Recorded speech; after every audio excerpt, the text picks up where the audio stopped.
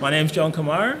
I'm a director of the Machine Intelligence Institute of Africa. I'm also the CEO for Cortex Africa and also founder for Jambaro, which is a fintech platform in East and West Africa as well, and running a number of AI-driven projects across the continent. My name's Jason Eisen. I'm the founder and CEO of UTU Technologies. We're based in Nairobi, Kenya. We do AI for trust. So we're really focused on trying to understand how, why, and when humans actually trust each other, given that the way we trust in the real world is so different from how we're asked to trust online. And that's actually why John and I are sitting here together. John's company, Jambaro, has been one of the major clients for our company, UTU, understanding how trust can influence the financial inclusion space and open up access to finance for the whole continent. So trust, I mean, how many people think about AI and trust in the same breath? I mean, that's like something you should explain a little bit more, like a super layman's term to our audience. The way we see it is in the real world, trust is something that happens between people, right? If I ask you, who do you trust? I can guarantee how you'll answer.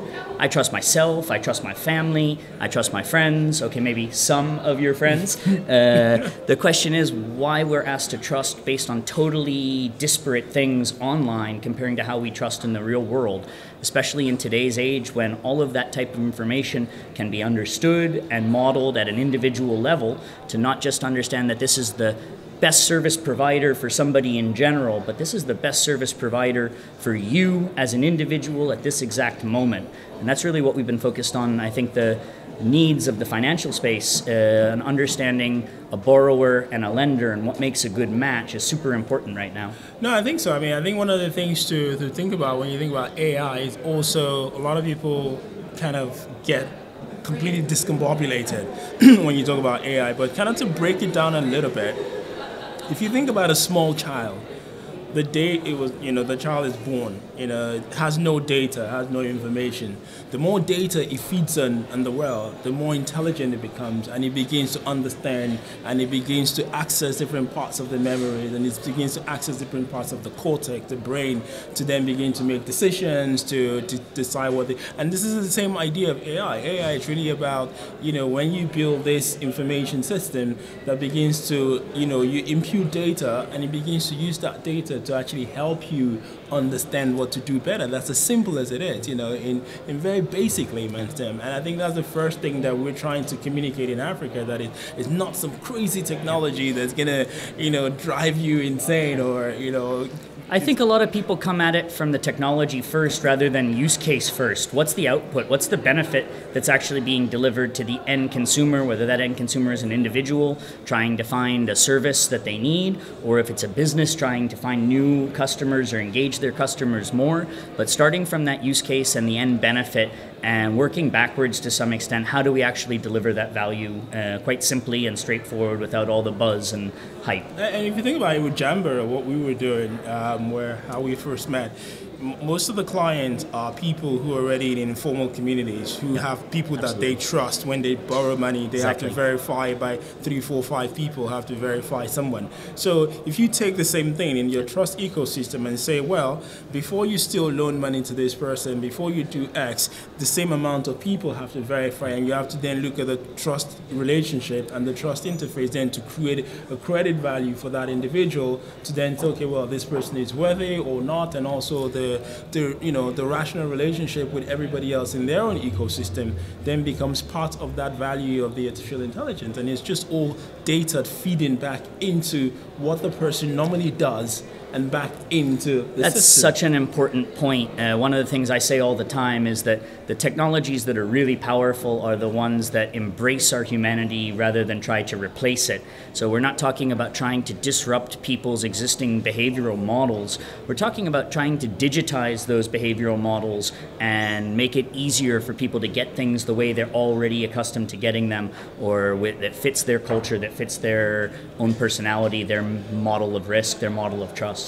And that's what Jambaro does, basically taking ecosystems of informal sectors across Africa who have no access to their own data, and just giving them a digital platform where they can actually now begin to access their data and learn a little bit more about themselves. Even in that same lending or borrowing or microfinance institution, now they become valuable citizens that the big institutions can now take them on. And I think that is where AI becomes very important. This is one of the things that Cortex does. Cortex, it basically now seeing how can we use AI then to help to begin to map that person's value, so that you as a partner or whoever it is that wants to take that information, you can then be able to see, okay, what do I do with that information, and how can I then give back value to that person based on the information that I have on them. And we were talking about insurance earlier on, how you can actually personalize and customize insurance values based on actually group theories. That's exactly right.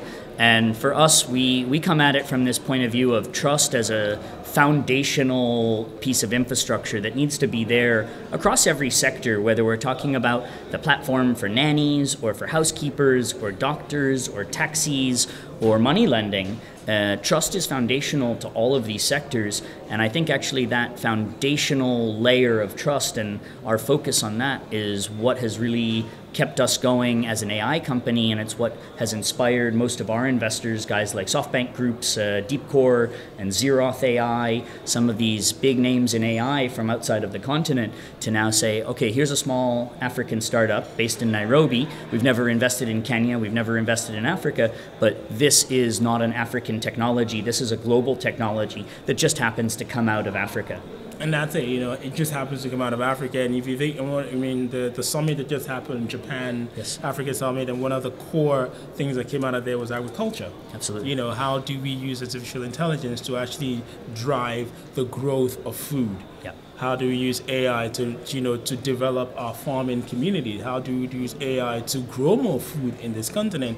And it goes all the way back down to actual soil preservation. Not just, and when people talk about AI and agriculture, they actually sometimes don't see the correlation. But it's a massive area where artificial intelligence, based on data collection, is so important, from the soil to the seed to the input to the fertilizers to what the person grows to the climate condition to the output operation. And if you're able to map this properly with existing data, I think in this continent we'll provide more food, we'll be able to actually preserve more food, and also create more value for our farming and agricultural community. And this is some of the reasons why, for me, AI is a passionate thing. It's not just about the technology. Like you said in the beginning, it's about the use case of the technology. John, I got to say, always bringing it back home to the things that matter, the important issues, the important problems, and staying focused on that. That's great. I always love chatting with you, man. We're in Africa, we're doing AI, and this is AI TV.